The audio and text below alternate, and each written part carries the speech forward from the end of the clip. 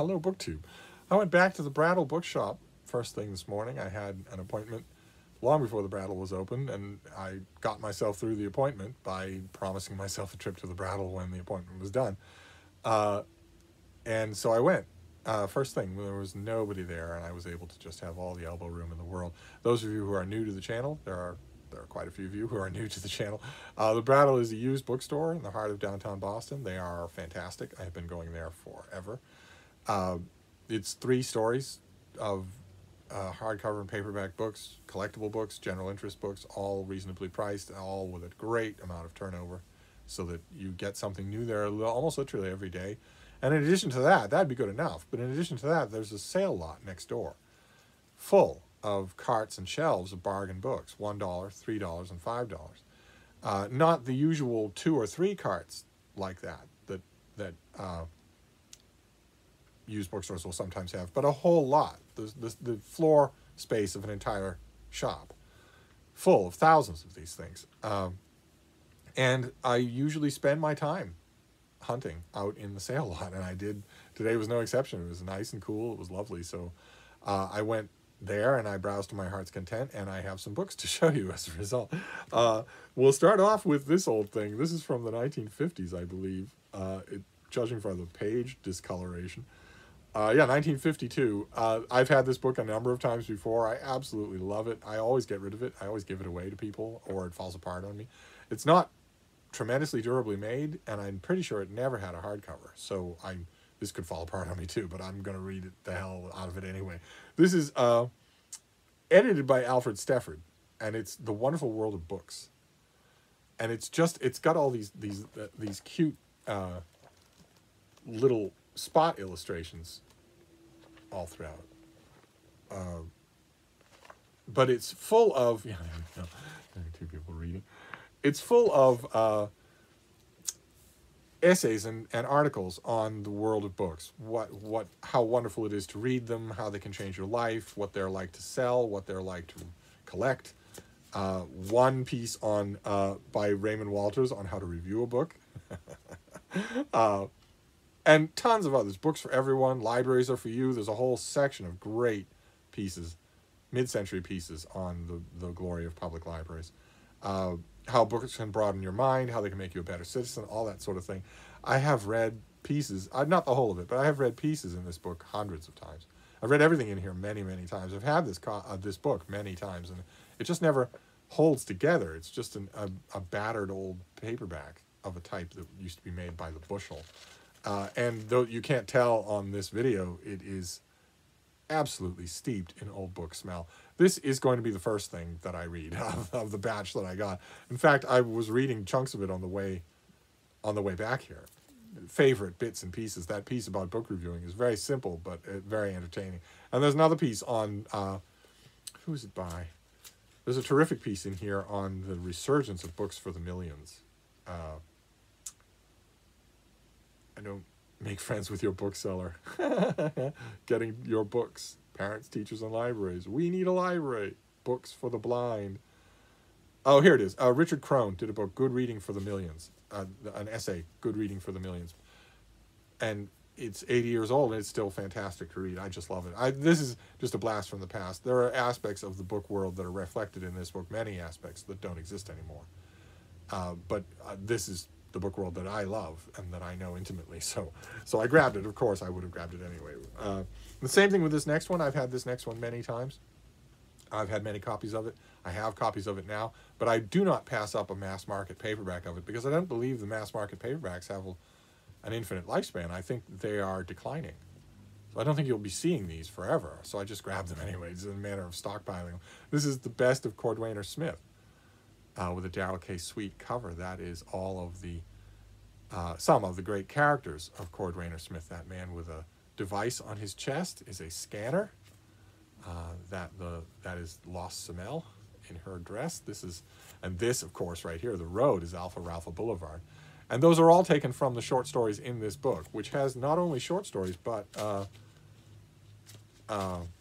timeline of Cordwainer Smith's Instrumentality of Mankind stories. They're all linked, and in a future that he imagined. That doesn't stress it much. You mean You can read any of these stories independent of any of the others. This is part of Del Rey's Best Of series. They did a whole bunch of these on a whole bunch of science fiction authors. I saw a whole bunch of them today, including the old Del Rey Best of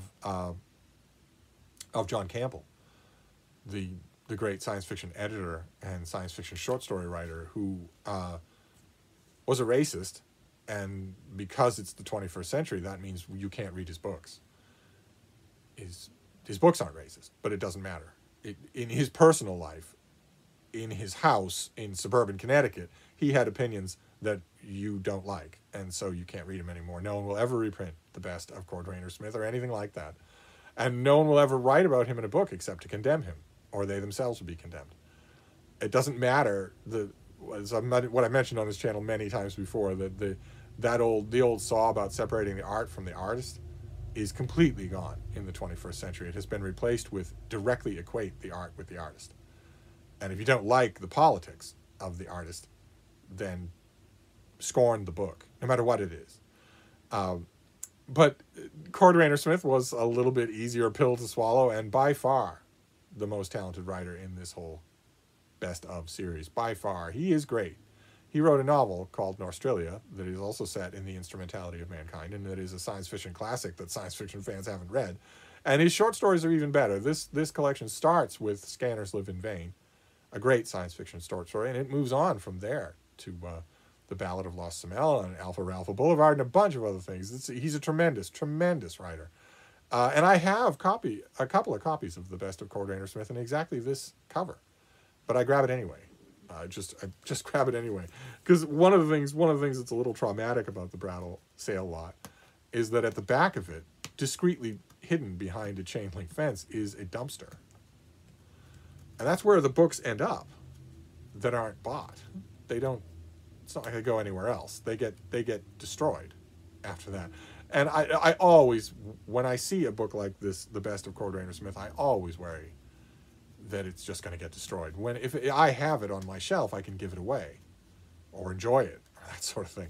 And then this next one is from Chronicle Books. They did a whole series of these years and years ago, these old little gift hardcovers with sepia-tone covers of different locations, historical writings excerpted from different locations. They did one for old Hong Kong, old Cairo, and they did one for Venice, of course, and I've had it on and off. But every time I've seen those old volumes of the Brattle, I've thought, well, you don't really want old Cairo or old Hong Kong or whatever. You would get the old Venice volume if you ever saw it, and I did. I saw it today. Those of you who are new to the channel, I used to live in Venice, and I dearly, dearly love it. It's my second favorite place on earth. And this has excerpts from Thomas Mann, Edith Wharton, Orson Welles, Casanova, John Paul Sartre, a bunch of other people. And it's this little stocking stuffer book on sepia-tone pages. It'll just go on my Venice shelf. I have a shelf of Venice books. I have more than one shelf of Venice books. It'll just go on there for the choices that are on there. And then this next one is a series that I really like. I mentioned it before, the Viking Portable Library series. They are terrific. I used to have tons and tons of them. I don't anymore. For a while, they were a project of Vikings. They came out with these fat, well-stuffed paperbacks, anthologizing all the bits and notable pieces from their target audiences, and there were tons of them. There were great volumes, the Viking Portable Renaissance Reader, the Viking Portable Medieval Reader, that had selections that you wouldn't find anywhere else. And also Viking Portable Library editions for famous authors. Everybody from Tolstoy all the way forward. And I found one today. I found a Viking Portable Library today of Stephen Crane. I've had the Viking Portable Stephen Crane in the past before, but the difference here is that this is a hardcover with a dust jacket. And I always have to remind myself that I did once upon a time know that all of the Viking Portables came in hardcovers with dust jackets. This isn't a hardcover that was made of a paperback in order for it to be used in a school. This is actually just an ordinary hardcover for sale. and it's the best collection of Stephen Crane that I'll get, so I grabbed it. Then this next one is also a hardcover of a classic, and it has a story behind it.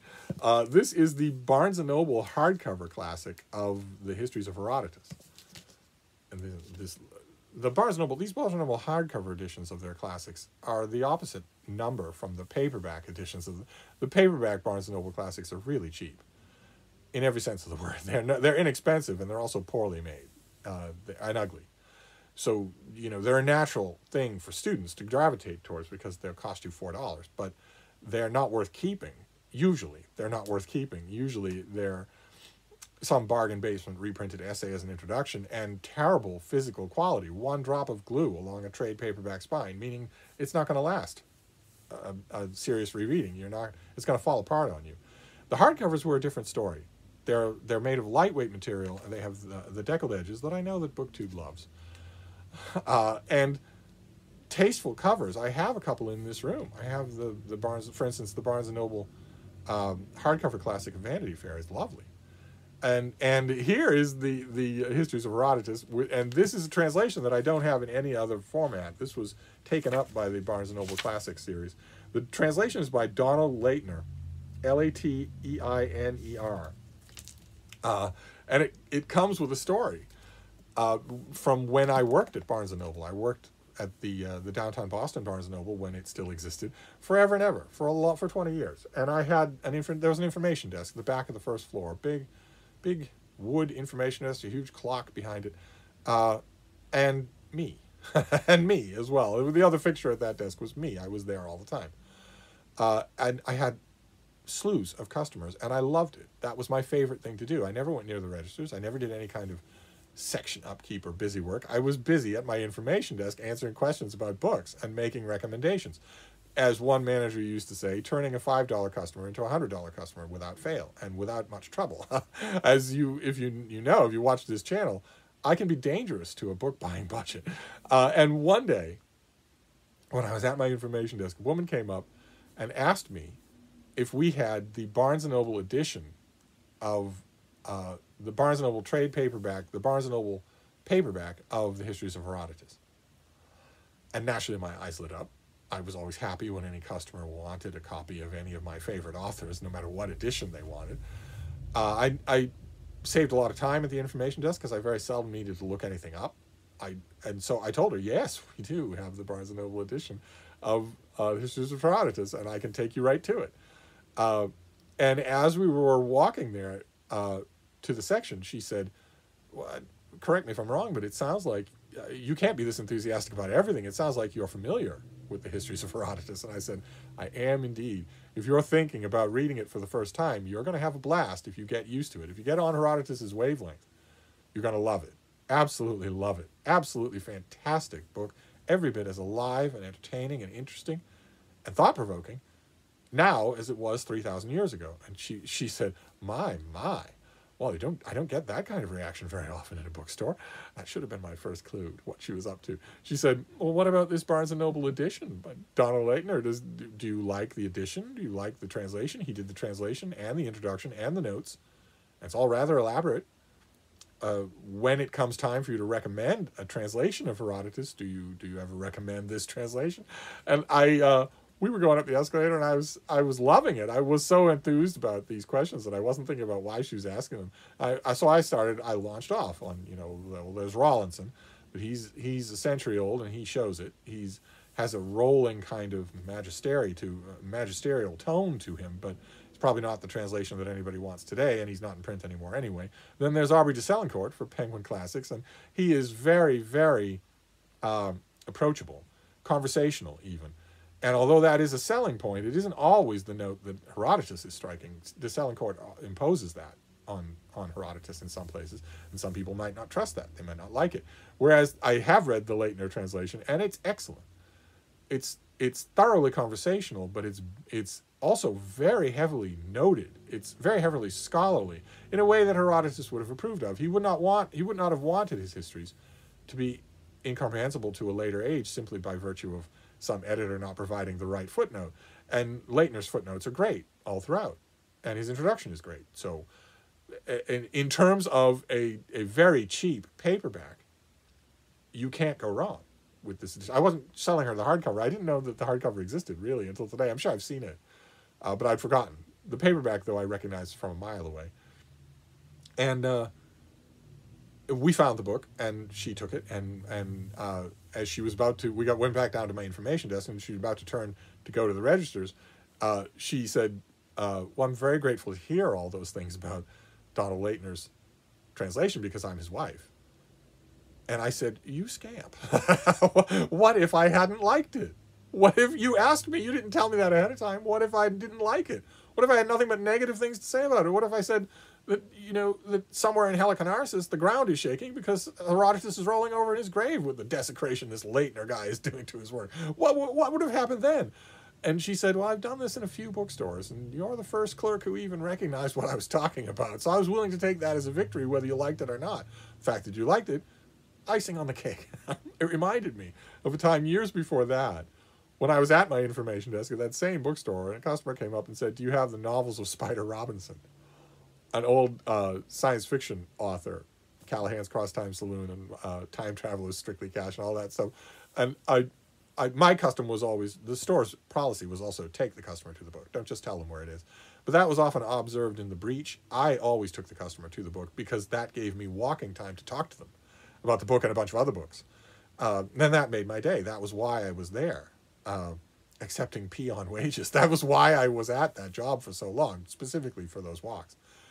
And as we were walking over to Spider, I had a big collection of Spider Robinson in the science fiction section. As we were walking over there, the customer said, well, do you get any call for him? Do you like him? Is he any good? I said, yes, he's quite good. He's funny, but he's not cheap funny.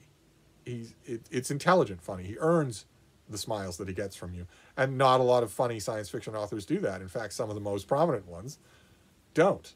They just do slapstick. And you'll either laugh or you won't, but they aren't really trying to earn anything. And when we got to the books, sure enough, the customer was Spider Robinson. And I said the same thing to him. I chewed him out. I said, what happened? What would have happened if I didn't like your work? We're walking all the way over there, and I didn't even know it was you. What if I'd been ragging on it the whole time? You have to sense from talking to me for even 5 seconds that I would have done that. I wouldn't have lied to you. He said, I took my chances. But anyway, Donald Laitner's wife and I laughed, and then she paid for the book and left. And a week later, a letter came to that store, addressed to me. And I opened it at the information desk, and it was a picture of her husband holding up his 2 books, because he also did Thucydides for Barnes & Noble. He was holding them both up, and he had the most mischievous grin on his face. I don't know if that means that he was in on the sting or not, but one way or another, I kept that picture. And I have longed for this translation. I just stopped myself from getting it because those Barnes & Noble trade paperbacks aren't worth having in your library. Just physically, as physical products, they aren't. But this very much is. I'll patch up that little rip on the top of the cover and keep this as a Herodotus. Absolutely, this is a translation that I want to keep. I may even work it into a reread in October. It's been a while since I read Herodotus from start to back. I haven't done that, in fact, since Tom Holland's translation of Herodotus, which I read and then reread a couple of times in order to review it for the quarterly conversation. It's been that long, and that's been a long time, so it's probably due for a reread. Instead of just going back to Aubrey de Salincourt over and over again, why not go back to this? So I was happy to find it. Then this next one, as you can see, is Blue-Eyed Child of Fortune. Don't ever reach the age of 28, book 2. Your mind starts to go. I was talking the other day about about Joshua Lawrence Chamberlain. I was talking about Joshua Lawrence Chamberlain with Mark Richardson and Richardson Rees, obviously, since Mark grew up with Joshua Lawrence Chamberlain and has lived in many of the same houses as he has, and I think has him in the basement of his current house. Chamberlain was, in a minor way, a pivotal figure in the American Civil War. And when we were done talking about him, I said there's a great book about him called Blue-Eyed Child of Fortune. Of course, the Blue-Eyed Child of Fortune is about Robert Gould Shaw, not about Joshua Lawrence Chamberlain. This, In the Hands of Providence, is the book about Joshua Lawrence Chamberlain. And as soon as I realized, a couple of you pointed it out in the comments field, as soon as I realized that, I felt like a horse's patoot. And I actually thought about, you know, going into the comments field and correcting myself, or maybe making a video correcting myself. And then I thought, the Brattle will provide. Mark and I invoked Joshua Lawrence Chamberlain, so the Brattle will give me this book. It will put this book in my path. This is a trade paperback. I'm perfectly happy with that. I haven't read this book in a long time, and it's terrific. It's really, really good. Tell you Chamberlain's story, not only that pivotal moment, but the long story before then, with him as a teacher and growing up, and the long story after that. He lived for a long time. He lived to be an old man. So so the book is this. It's In the Hands of Providence. It is not Blue-Eyed Child of Fortune. They are both great books about minor American Civil War figures. And then the last book is also a biography. It's a great big thing by a guy who used to be famous. This is J.A. Hamilton's book on George Meredith. His life and art in anecdote and criticism. Tons and tons of artwork in this thing. This is from, I think, 1910 or something like that. Hamilton wrote a biography of Robert Louis Stevenson. He also wrote a book of Stephen Soniana that was really good. And a couple of others. He wrote a couple of other literary biographies. He wrote a lot of other literary stuff, too. He was a literary poobah. He's totally forgotten today. And that makes this book perfectly apropos, because so is Meredith. I don't have any idea why. But George Meredith is completely forgotten. No one knows him. No one reads his stuff. This has the onion skin divider there between the picture and the title page. There is our author. He is totally forgotten as a novelist, as a critic, as a literary figure of any kind. That's a shame, because his stuff is great, just great. And because he's totally forgotten. I mean, he's not taught in schools. No one reads him for pleasure. I don't get it. I really don't. He wrote one book that is widely regarded as his masterpiece, but even that isn't assigned at schools anymore. Isn't taught. It used to have a Norton Critical Edition, The Egoist, but I don't know that exists anymore, and there are no popular editions of this author at all. And that's the kiss of death right there. If you're not taught in schools and there's no popular edition of your work for a person to stumble across in a bookstore, then good luck finding an audience in the next generation. So I don't think that George Meredith will ever be the subject of a modern biography. You're pretty much going to have to find an old style thing like this, but this still has coloring in the letters, for Pete's sake, and it's full of illustrations. Not only pictures from his books, but also photographs, old black and white photographs of some of the key locations in his life. So it's going to be a joy Meredith had a fascinating life, and this is full of excerpts from his work. So it's going to be fascinating to read anyway. So that was my, this plus a few things that I'm not showing, a few gifts and things like that, was my Brattle trip. We have an old biography of George Meredith, who was a literary titan who's now forgotten, and the biography is by a literary titan who's now forgotten. We have In the Hands of Providence, which is not the Blue-Eyed Child of Fortune. How are we doing for light? There we go. We have Donald Laitner's translation of Herodotus. If this showed up, maybe the same person sold the Brattle his translation of Thucydides. That would be great. If I can have both of them, that would be wonderful. We have a Viking Portable Library edition of Stephen Crane in a hardcover with a dust jacket, so that can go right in this room. We have one of these old Chronicle book gift items of Venice. We have the mass market paperback of The Best of Cordwainer Smith, a science fiction writer that if you like science fiction, you should make his acquaintance. You really should. And lastly, The Wonderful World of Books, which is, despite all the goodies on this pile, this is going to get my attention first. Maybe not all the way through, but in bits and pieces, certainly, because there's so much wonderful stuff in it.